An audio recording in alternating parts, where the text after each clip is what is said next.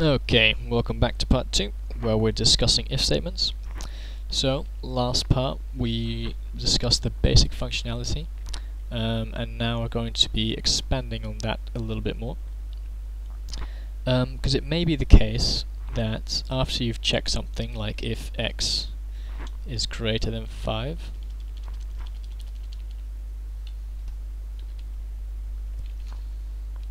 let me just edit it so that it actually says that. So x is greater than 5. Instead of that, you might want to do something else, like print x is 5 or lower. Now, how do we make it so that this is done instead of what's in the if statement? Well, we could of course just add another if statement. So if x is smaller or equal to 5, then end it. So this would work, but you need two if statements. That looks kind of silly, you know, because this is always going to be true if the first one is not true, and vice versa. So you can do this shorter, and there's a tool for that known as else. So what this does is it checks the first if statement. If it's true, it will execute the code within the if until the else, and then it will skip whatever's in the else because it's already done the if. If whatever's in the if statement is false, it will skip the code in the if statement, and it will execute the code in the else instead. So it will do either one of the two, always, but depending on whether the if statement is true or not. If the if statement is true, it will do the first part. If not, it will always do the second part, in all cases. Now, it may be the case that you do want to check something in the if, though, in the else, I mean.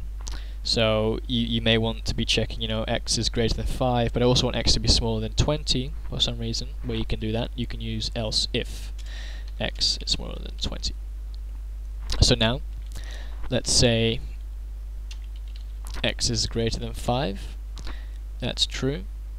So it will execute that first part of code in the first if, but then it will skip the else if. It won't even check it. It's like, okay, I'm done.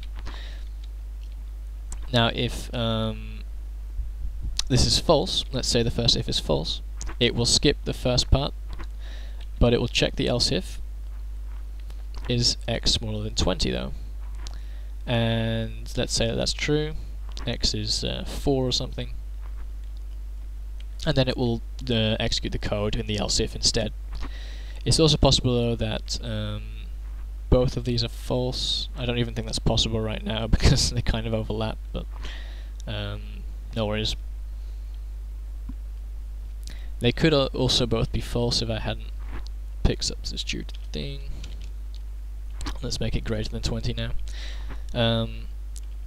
In which case you could still put an else after this, which would always be executed.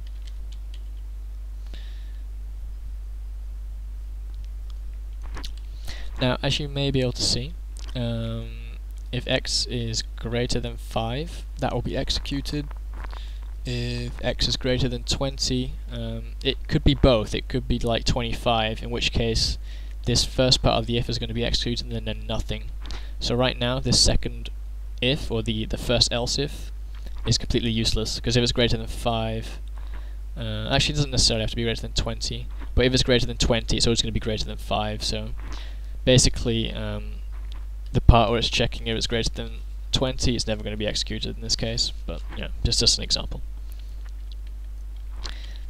So you have if, you have else if you want to check a secondary thing, and you have else to do whatever you want to do if everything else has been false up until now.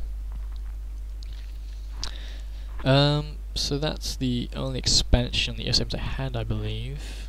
I explained the and and the or in the previous part. I must explain the difference between the else if and just adding another if statement then. So we have an else if now.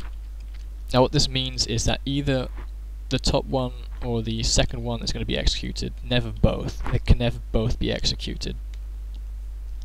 If it does the first one, it will skip the second one. if it skips the first one, it could do the second one, maybe not.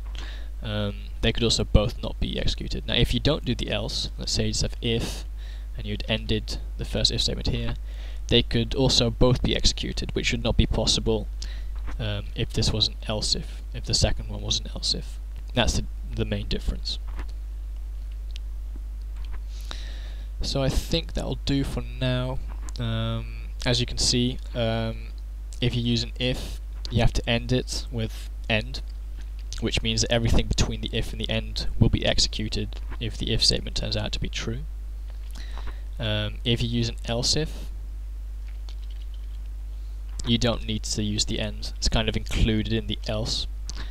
Same for if you just go simply else, you don't need an end either, though you do need to end the else itself.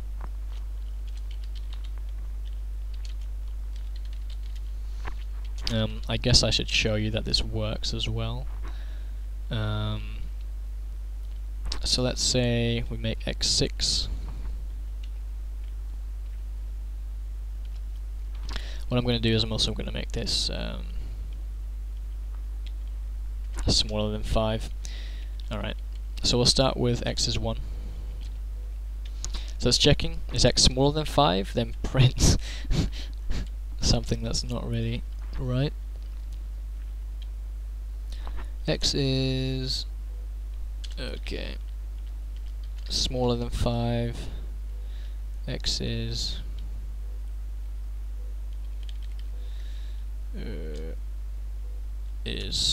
higher than 20.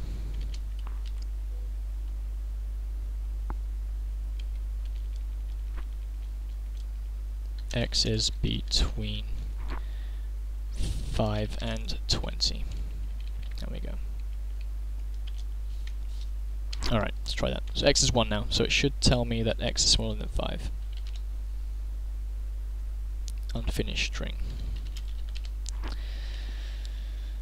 I believe you not.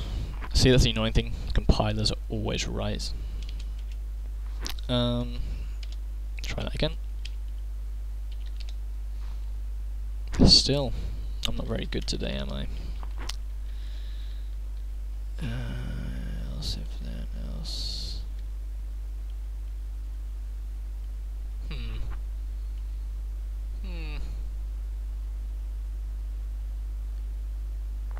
That's interesting. There's a chance that maybe you don't need to use the then on the else if, but I find that hard to believe. Oh, wait, you do need the then. I didn't start a string here. Okay. Simple mistakes, always good and fun. There we go. X is smaller than 5 with a typo. That's fine, because x was 1. Let's make x 25. X is higher than 20. And now let's make x 10. X is between 5 and 20. Okay, good. So that's working. So there's your basic if statement setup, and this will help you determine which code you're running during your program, depending on what the value of your variables are. And you may make more decisions depending on what if statements were triggered and so on, getting very complex and complex and complex. So thanks for watching. Next tutorial we'll be going into the third building block of your programming language, which is loops, for loops and while loops. I hope you're looking forward to that, and thanks for watching. See you then.